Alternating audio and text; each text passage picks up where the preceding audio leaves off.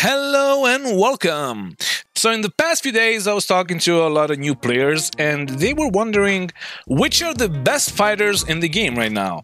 So today we're gonna talk about the light fighters, but tomorrow and the day after tomorrow we're gonna talk about the medium and heavy fighters, so make sure you leave a subscribe.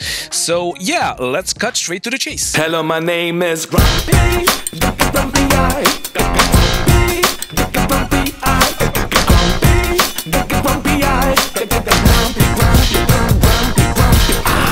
So first off, let's go through some things that I think that are basic, but I mean, some people still don't understand them.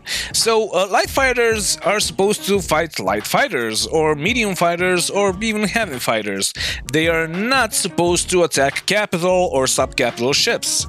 So yeah, you're not gonna be able to take down an Idris, or a Hammerhead, or a Caterpillar, or anything like that with a single little small fighter. But if you are skilled enough, you will be able to kill all of the light, medium, and heavy fighters without any effort.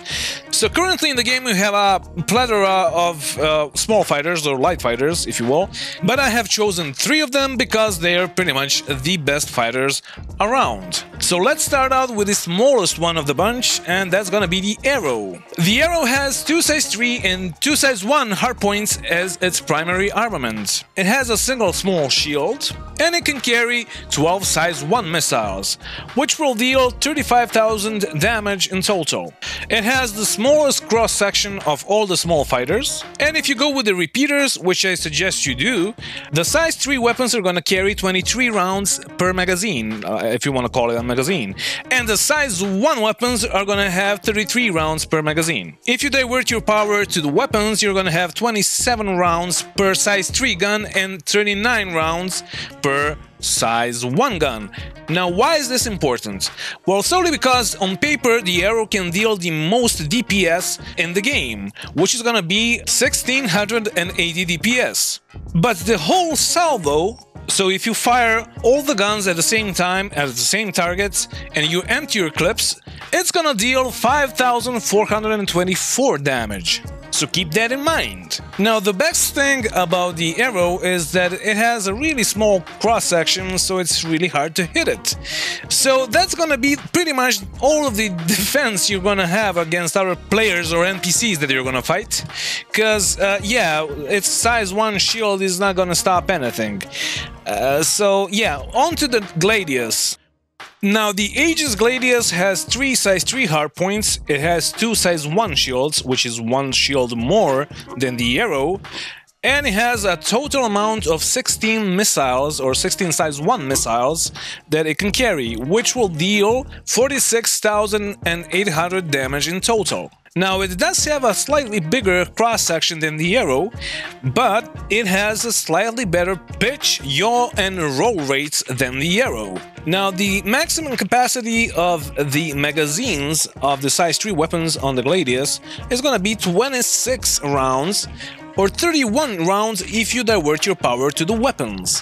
Now, on paper, it has slightly less DPS than the Arrow, which is gonna be 1500 DPS. But if you calculate the alpha damage, the total damage output of the Gladius is gonna be 5580 damage, which is gonna be 156 damage more than the Arrow. Which basically means that if you can keep your aim on the enemy, you're gonna deal more damage with the Gladius than with the Arrow. Now, bear in mind that all of these numbers are gonna change at some point, so yeah, they're basically just placeholders, and it is what it is now. But yeah, let's talk about the Talon. The Spirit Talon was the favorite ship of PvPers in the last patch, but a lot has changed. It has 2 size 4 hardpoints, and it can carry up to 8 size 1 missiles. Now, you're probably wondering why am I constantly talking about size 1 missiles. Well, you should watch my video where I'm comparing all the missiles, and you will understand why. So anyway, the size 1 missiles, the 8 size 1 missiles on the Talon can deal 23,000 damage total. Now here's the interesting thing, if you go for the size 4 repeaters on your Talon, which I suggest you do, you're gonna deal 1,280 DPS, which is much less than the Arrow and the Gladius. And actually it will deal less damage than the Merlin, the sniper fighter that comes with the Andromeda.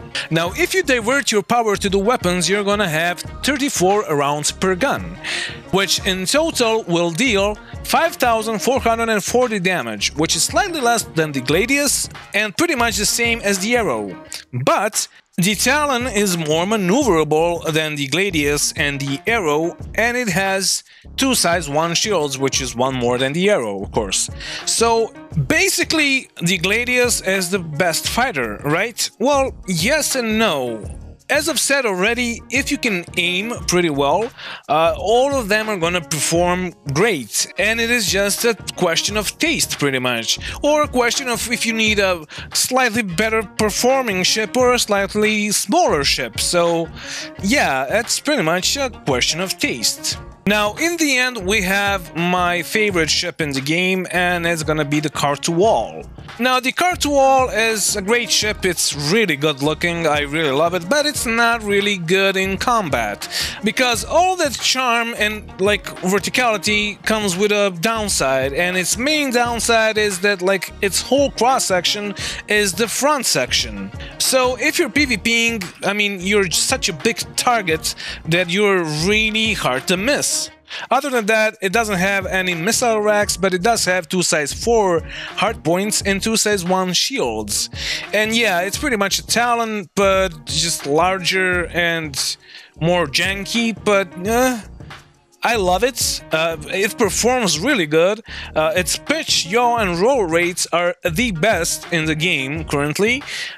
But it comes with a big cost, because like your cross-section is so fucking big that you really need to be a good and experienced player to be efficient with the khartu-al. So yeah, that is it for today, guys. Thank you for watching, and make sure you leave a subscribe, because I'm gonna post a bunch of videos like this one is. And in one of the next videos, I'm gonna touch upon the medium fighters, and then I'm gonna go over the heavy fighters, of course. My name is Grumpy. Thank you for watching. Don't forget to bring a towel when you're traveling through space, and subscribe or I'll come to your house and I'll cut your bones. Yeah, never mind. Thank you for watching. Bye.